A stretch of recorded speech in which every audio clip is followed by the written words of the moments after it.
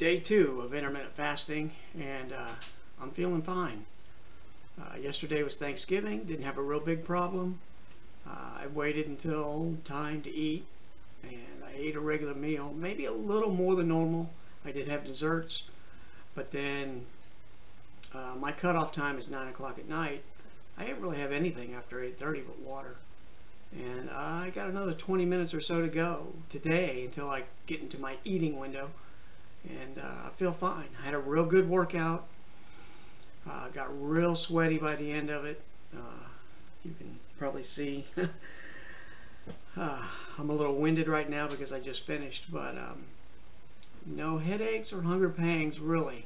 But this, like I said, this part is going to be easy. It won't be until this coming Monday, when I'm more used to a routine of eating during the day, that I think it'll be a real challenge.